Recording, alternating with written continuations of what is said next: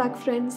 Trust that you are enjoying this series on reviving ourselves, inviting the Lord to revive us once again. And today, I just want to invite us personally to be those people who look to the Lord in prayer. Now, church history has many examples for us to look at of people who gave themselves to prayer. And we've seen amazing and wonderful outpourings of God follow them, not touching just those individuals, but also the communities that they came from, and in fact spread to various other regions and even nations. So today I just want us to consider an individual from the Welsh revival of 1904 by the name of Evan Roberts. And Evan Roberts once heard a preacher by the name of Seth Joshua make a prayer, and in that prayer he prayed, "Lord, bend me." You know what we've been talking about so far in inviting God to work in us, carrying a simple heart before the Lord, an honest heart before the Lord, and carrying a repentant heart before the Lord. In this prayer, in the Welsh language, what people actually understood was that one was surrendering themselves as they prayed, "Lord, bend me." Now, one was committing themselves completely to God when they prayed that prayer which said, "Lord, bend me."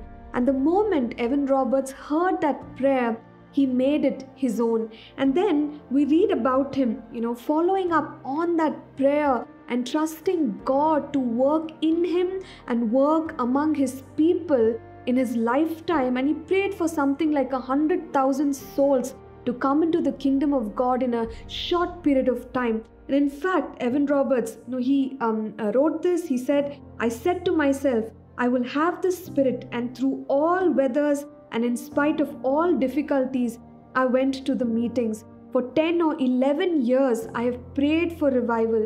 I could sit up all night to read or talk about revivals. It was the Spirit who moved me to think about revival." So Evan Roberts understood that there was a greater and a deeper work that God could do in a season of refreshing, and he dedicated himself to continue to pray for a revival. And I'm not talking about just a community revival, but also a personal revival. And those of us who have read about the Welsh revival, we know that God did pour out his spirit in an amazing way, that many souls were won to the kingdom of God in a very short span of time.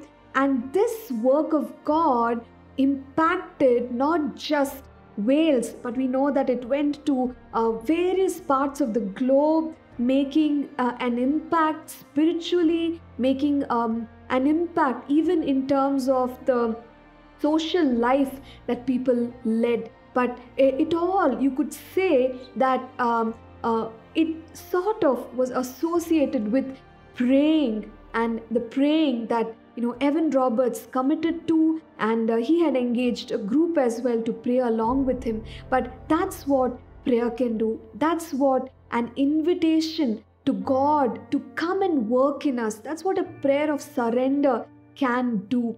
And today, I just want to invite us, friends, that we too can seek God. God's word says that with God there is no partiality, and one man standing in the gap is in fact enough for God to take notice and intervene on our behalf. So can we all commit to praying for personal revival as well as a revival in our community? Let's pray together.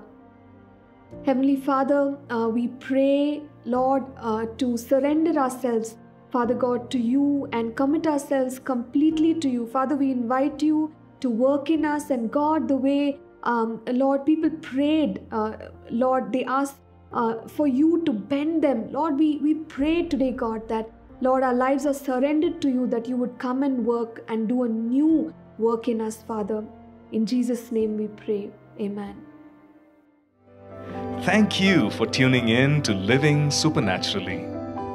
For more resources to strengthen your spiritual walk, please visit apcwo.org.